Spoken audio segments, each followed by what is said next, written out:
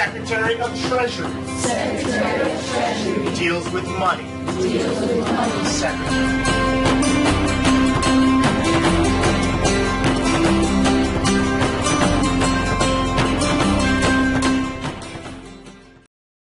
Hi, and welcome back to Mr. Raymond's Civics EOC Academy, where today we are going to review for the big exam, the State Civics EOC. Again, this is just a review, so we're going to go through things pretty quickly. We're going to cover what the state is most likely to ask you on your test. These study sessions are divided into 4 parts, and just a reminder, teachers, these PowerPoints with practice tests will be available at Teachers Pay Teachers. Just search for Mr. Raymond's Civics EOC Academy. And the first part is the origins and purposes of law and government, or the ideas that our government is founded on. So let's start at the beginning. What do you need to know about John Locke? Hopefully you remember that John Locke was a big inspiration for our founding fathers. And you can see in the benchmark that you need to know his ideas about natural law and the social contract. Natural law is sometimes referred to as natural rights. A big question is how John Locke's ideas of natural rights influenced Thomas Jefferson in the Declaration of Independence. John Locke said that the purpose of government is to protect life, liberty, and property, and Jefferson changed that to life, liberty, and the pursuit of happiness. For the social contract, Locke's claims that the people enter into an agreement with the government to give up some power and rights in order to get back protection can be seen in questions on obeying the law, the Constitution, the idea of consent of the governed. So for Locke, remember your answers are either natural rights, life, liberty, and property. He influenced Jefferson and the Declaration of Independence, and the social contract. The other Enlightenment philosopher you need to know is Montesquieu. He wrote about the need to separate power of governing into 3 branches: legislative to make laws, executive to enforce laws, and judicial to interpret laws. Remember that the framers to the Constitution took it a step further, and Montesquieu wrote about this as well, with checks and balances. But chances are for Montesquieu, they will probably give you a chart with the 3 branches and ask you which Enlightenment philosopher influenced this. Well, your answer is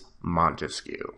Next up, what do you need to know about the Magna Carta? Remember, this is a document that the British noblemen forced the King of England to sign in the year 1215. At the time, monarchs or kings had absolute power. So this was the first time that power was limited. Remember, limited power is one of our principles of the Constitution. So if you see the Magna Carta, that might be your answer. Another big principle is this idea of the rule of law. Not even the king was above the law. So that is another possible test question. Other possible questions that could pop up: barons force the king to give them trial by jury. I've seen test questions where they put this description of a jury from the Magna Carta in it. And also the idea that the king needed permission to pass new taxes. The barons, they kind of became his advisors for passing laws, which would evolve into a legislative body like Parliament, or as we have Congress. Chances are, though, if you are asked about the Magna Carta, your answers are either limited government, rule of law, or trial by jury. So what influence did the English Bill of Rights have on the Founding Fathers? Well, as you can imagine just by the name, it had a big influence on our Bill of Rights. It contains a lot of the same rights as our Bill of Rights, such as freedom of speech, our First Amendment, no cruel and unusual punishment, our Eighth Amendment, and even though it's not in the U.S. Bill of Rights, the idea that the king or executive could not pass taxes without the consent of the legislative body, Parliament, or in our case, Congress. So look for answers about similar rights or the power of the executive. Next up, what do you need to know about the Mayflower Compact? Remember, this is the document signed by the Pilgrims, which establish a government and rules or laws to live by. I've seen a lot of practice test questions that they want you to answer self-government when they ask you about Mayflower Compact. Self-government was the idea that the people would rule themselves, not a bunch of aristocrats or noblemen or kings. Also, the idea that the colonies would rule themselves and not England. Other possible answers: the Mayflower Compact established the rule of law. a system of laws for everyone to live by. Another possible answer is social contract. Now, technically, this wasn't a social contract since all of the men signed it. It was a real contract. But it has the idea of people agreeing to live under a government. So for the Mayflower Compact, your answers are either self-government, rule of law, or social contract. What was Thomas Paine's Common Sense? Thomas Paine's pamphlet, Common Sense, came out in 1776, a year after fighting between the British and the colonists had already begun in Concord and Lexington. Now, this was a small book or pamphlet, so if you see the word pamphlet, you know they're talking about Paine's Common Sense. It was explaining why it made common sense that the United States, still part of Great Britain, should be its own country. And this was an extremely popular pamphlet with the Founding Fathers, and it definitely pushed the country in the direction of declaring our independence from the British. What events led to the Declaration of Independence? Here we need to know how English policies and their responses to our complaints led to the Declaration of Independence. Remember, there were big complaints over the taxes, the Stamp Act, the Sugar Act, the Tea Act, which wasn't really a tax, and the colonists were especially mad because they didn't have a say in these British policies. No taxation without representation. They also sent a large number of troops over, and the Quartering Act forced the colonists to house the British soldiers. When the colonists complained, the British refused to acknowledge or respond to their complaints. Also remember things like the Boston Massacre and finally Lexington and Concord, in which fighting had started before we even declared our independence. So for questions about events leading up to the Declaration, your answers are either the taxes, the British soldiers, and the Quartering Acts, or how they ignored our complaints. What does the Declaration of Independence say? You don't have to know exactly word for word what the Declaration says, but there are some different sections that you have to be familiar with. The first is the natural rights / role of government section. And again, you have to remember that this is the section that was inspired by John Locke. Whereas John Locke said the purpose of government is to protect life, liberty, and property, Thomas Jefferson changed that, some would say plagiarized that, to be life, liberty, and the pursuit of happiness. This is why we have government. This section also has the consent of the governed idea, that the people are the ones with power. In other words, popular sovereignty or social contract. The people give their consent to be ruled. Another Enlightenment idea, the people should alter or abolish the government if it takes away their rights. The other section you need to know is the grievances section. The grievances are the official complaints, the things the colonists were mad about and why they were declaring their independence. This is a long list of complaints, and one way to know that this is the grievous section, if they give you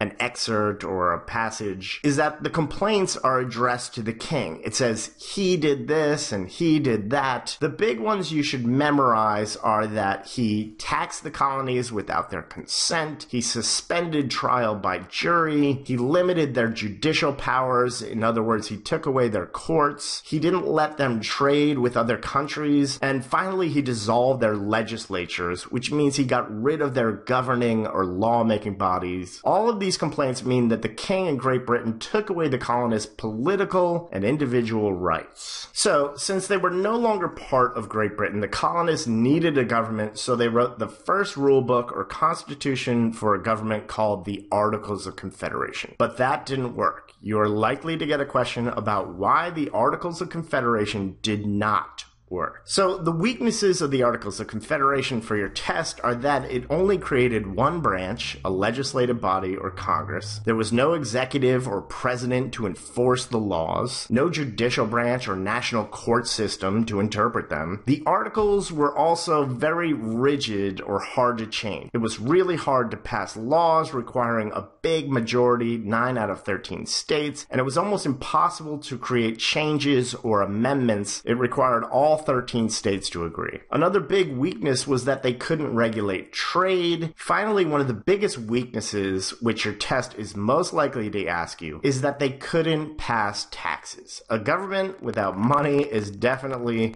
too weak. Of all of the questions on the Articles that I've seen, The questions about not having taxes or not being able to enforce laws are the most common. Now, the event that showed the country that the Articles was too weak was Shays' Rebellion. Remember when the farmers rose up and took over big parts of western Massachusetts? The country knew that we needed a stronger national government to provide things like a military. If you see Shays' Rebellion on your test, and I'm not sure you will, it will be how this event showed that the Articles was too weak. Since the Articles didn't work, the Founding Fathers wrote a new constitution, and its first section was called the Preamble. The Preamble laid out the goals of the government, and you need to be able to identify these goals. The first part is not a goal, but the first three words, we the people, is probably the most famous part of this section and the Constitution, and a very probable test question. We the people is the idea that the people are in charge, or popular sovereignty. People power. Next, in order to form a more perfect union, remember, union is the United States, so this is the goal to make a better country.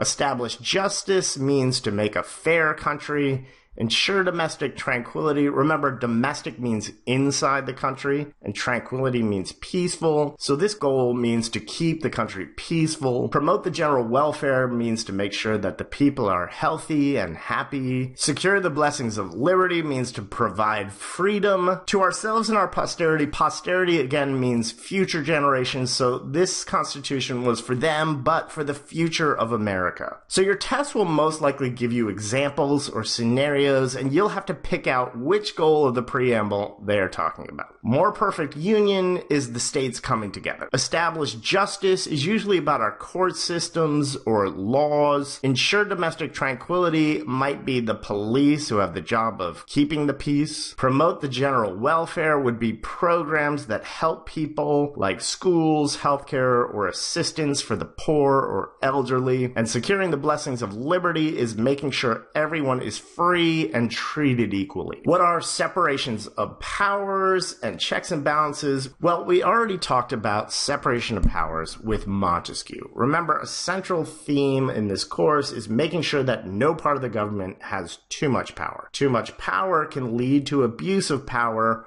or tyranny. Tyranny, a tyrant, this is a word that's likely to pop up on your test. And this fear of power is also the idea behind checks and balances, which was a way for the three branches to stop each other if they felt the other branch was doing something wrong. For example, judicial review, the power of the Supreme Court to declare a law passed by Congress as unconstitutional, is a check of the judicial branch by the Supreme Court. The president's power to veto or try to stop a law, and Congress's ability to impeach or remove from office the president or a Supreme Court justice if they're doing something wrong. There's other checks, but those are the big ones that you're most likely to be tested on. What is the rule of law? Remember, the rule of law is the idea that we are a country guided by laws and not leaders, although certainly leaders play a big role in making those laws. The rule of law is to protect us, again, from tyranny or abuse of power. The rule of law is also the idea that our leaders must follow the law. President Nixon's Watergate scandal, which we will look at later, is our number one example of a leader thinking they are above the law. The rule of law is also what keeps a country safe and secure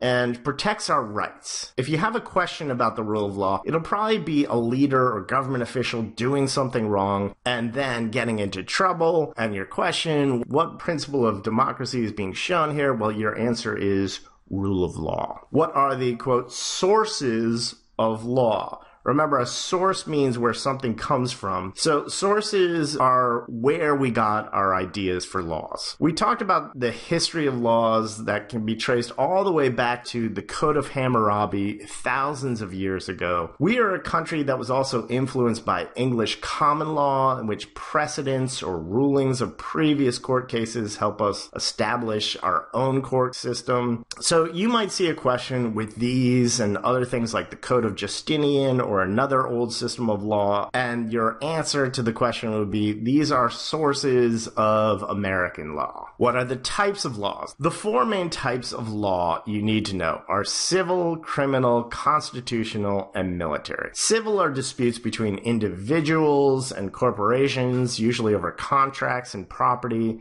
and often resulting in the form of money. Criminal law is for those people who do bad things that impact our safety. Constitutional law is usually about rights or government power, and military are the special rules and laws for those who are serving in the armed forces. They might give you a question with 3 out of these 4 and make up a type of law and ask you which one is not a type of law. They might also show you amendments or articles of the Constitution, and your answer would be constitutional law. And that is the end of part 1, Origins and Purposes of Law and Government. Up next, we're going to look at the roles, rights, and responsibilities of citizenship, so be sure to subscribe. You're a quarter of the way through acing your exam.